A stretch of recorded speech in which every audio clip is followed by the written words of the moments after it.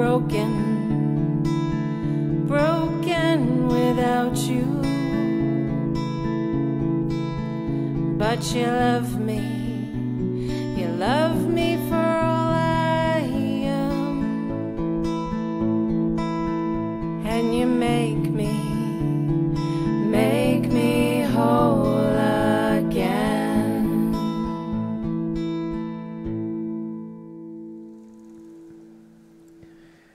We're in the third week of our current message series, all about grace, but only the second week of Advent. All of us can agree that the season of Advent is a very special season. Really, it's a season of grace. In fact, I'm making the argument in this series that in this season before Christmas, there are particular graces, special graces available to us, not available at other times. So we're going to spend some time talking about grace, and specifically the grace that's available to us right now. Grace is a gift. It's a gift from God. We experience grace when God acts in our lives and accomplishes what we could never accomplish all alone and on our own, or only through our own power and ability. Over these Advent weeks, we're going to look at grace and our relationship to it. So, 2 weeks ago, to kick off this series, we looked at the importance of recognizing, using an image from Scripture, that we're like sheep. We're like sheep in need of a shepherd. We need God to guide us and lead us, and when we allow Him to do that, God's grace can meet us wherever we are to provide whatever we need.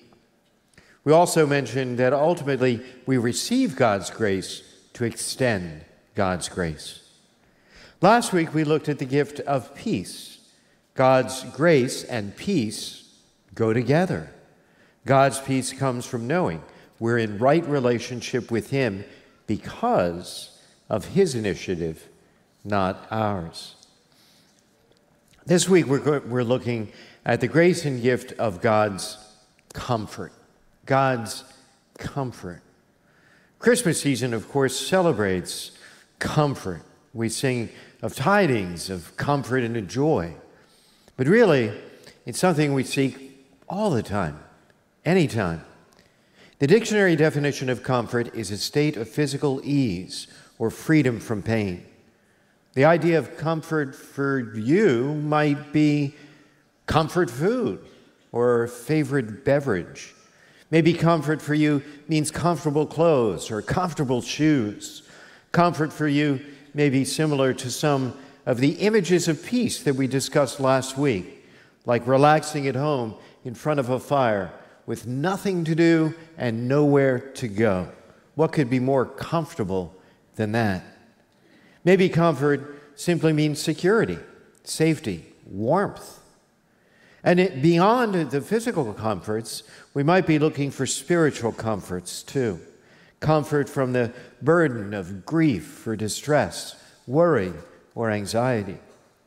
While for many people, the Christmas season is a joyous season of celebration, for many others, it is not. It is a burden. It is a season that can become very challenging. For you, maybe this season is challenging because it's the first one without a loved one who passed away this past year. Or maybe you're still mourning the loss of a loved one from years ago. You lost someone very special, and you feel that loss keenly, even bitterly at Christmas time, more than any other time. Some people don't have fond memories of Christmas growing up. They lived in a dysfunctional household, and the dysfunction always kicked into high gear at the holidays. Perhaps this Christmas is going to be tough because you've gone through a divorce, or your parents are divorced, and it creates complications for everybody. Or you lost your job, finances are tight, and Christmas is an unwelcome expense. Maybe there are health concerns or considerations looming over the season for you. Whatever your story, whatever your struggles, God wants to give you the grace of comfort this season. We get a clearer picture of God's comfort and how we can allow it into our lives by looking at a passage from the prophet Isaiah. The prophet Isaiah lived in the year 700 BC, at a time when the people of Judah were very deliberately turning away from God. In fact, the first 39 chapters of Isaiah's book catalog just how the nation suffered from bad king after bad king, their corruption corrupting the whole nation. Isaiah rightly predicted that the nation would eventually be defeated by the Babylonian Empire and its citizens sent into exile, which is exactly what happened, as we saw 2 weeks ago when we discussed another prophet, the prophet Ezekiel, who lived during the period of the exile. Isaiah predicted the whole catastrophe, but it turns out Isaiah's news wasn't all bad. At the beginning of the 40th chapter, he writes this: "Comfort, give comfort to my people, says your God. Speak tenderly to Jerusalem." The word comfort is repeated twice for emphasis. When you say something multiple times, you usually say it with some emotional intensity and excitement. You repeat something because you want people to hear it. You want people to get it. So despite the difficulties and challenges the nation would most definitely face, despite the bitter consequences of the sins of the people and the sins of the kings that would come, Isaiah's message to Israel is that God had not given up on them yet. He turns to them with tenderness, with love and compassion, speaking to their hearts. If this is a tough time of year for you, or you're going through difficulties because of past failures or bad choices or the bad choices of others, or you just find yourself in unfortunate circumstances, God says, I know you're hurt. I see your pain, and I want to speak tenderly to you. God goes easier on us than we do on ourselves. Sometimes we can really beat ourselves up and put ourselves down for our faults and failures. Or we find ourselves nourishing a wound from the past and at the same time feeling foolish for not being able to get over it. That is not how God responds to us. God speaks tenderly to our wounds. He handles them with care. When you hear a voice that is not speaking tenderly to your wounds, that is not the voice of God. Of course, like anybody else in your life, God speaks with different voices and adapts different tones of voice, just as your close friends and family members have different ways of speaking to you depending upon the message they're delivering. So does God. God does speak with a voice of challenge to our stubbornness and our selfishness. At times, he might sound like a stern coach or tough teacher you had growing up. But to your hurts and heartaches, he speaks only tenderness. Then Isaiah offers 3 reasons why the people of Judah could have comfort. They applied to the Judeans and they apply to us. He wrote, "Proclaim to her that her service is at an end." What does that mean? God is communicating to the people that despite the fact of their eventual exile, it will come to an end. God says that whatever uncomfortable or challenging situation you go through, it will come to an end. It is a moment, but only a moment.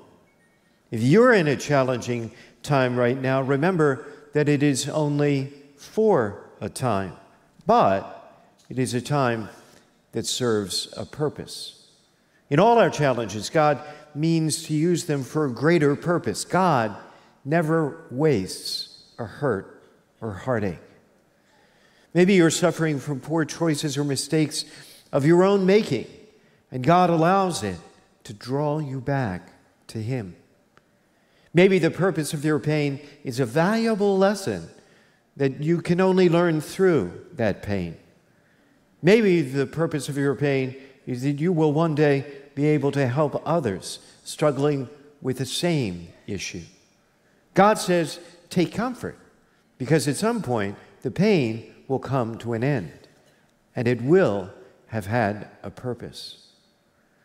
The second reason to take comfort, Isaiah writes, Israel's guilt is expiated. Our faith tells us God himself has taken care of our sins. We take comfort because by Jesus' wounds we're healed. Through his sacrifice on the cross, our sins have been removed. That's why there's no reason to condemn ourselves for our faults and failures. Yes, we can acknowledge them, we can confess them, we can mourn them, but precisely when we acknowledge, confess, and mourn our sins, we're giving them over to God, and he can comfort us. The third reason to take comfort, Isaiah writes, Israel has received double for all her sins. The word double in Hebrew means to fold over.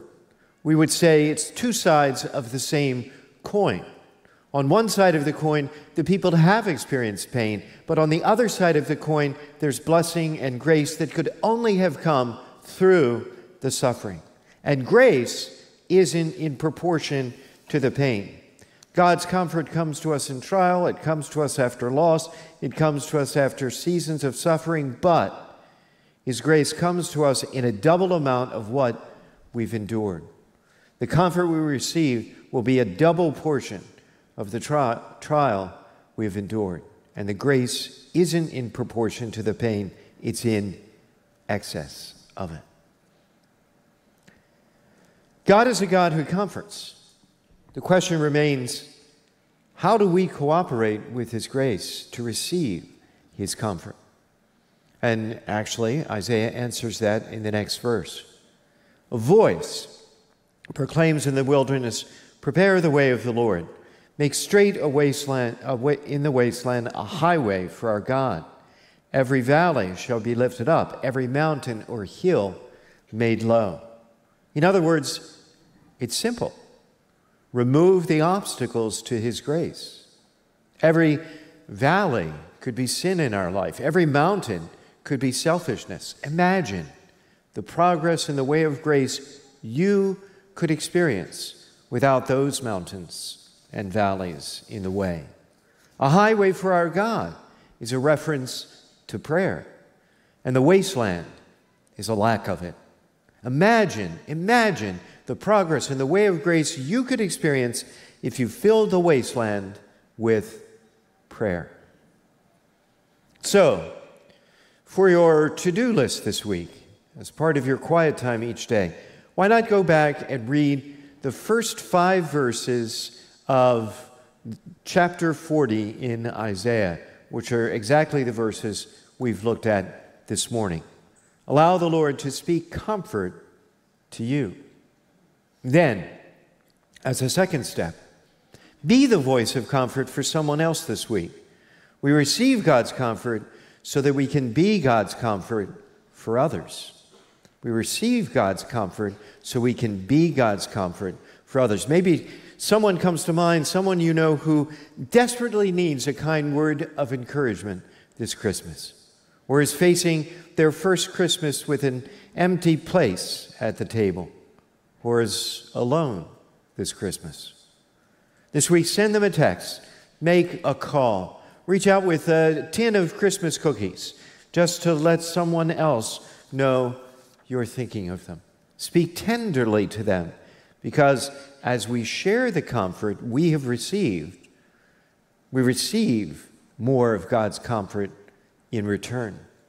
Take comfort, extend comfort, because God's grace always has the last word. You know, we can't demand grace. We don't deserve grace. We'll never, ever earn it. But we can position ourselves to recognize it and to receive it. That's what Advent is all about. positioning ourselves to recognize and receive the grace and favor of the Lord. Thanks for watching. Hit that subscribe button so you don't miss a single video. You can be part of our mission to love God, love others, and make disciples simply by sharing this video. We're grateful you're part of this community.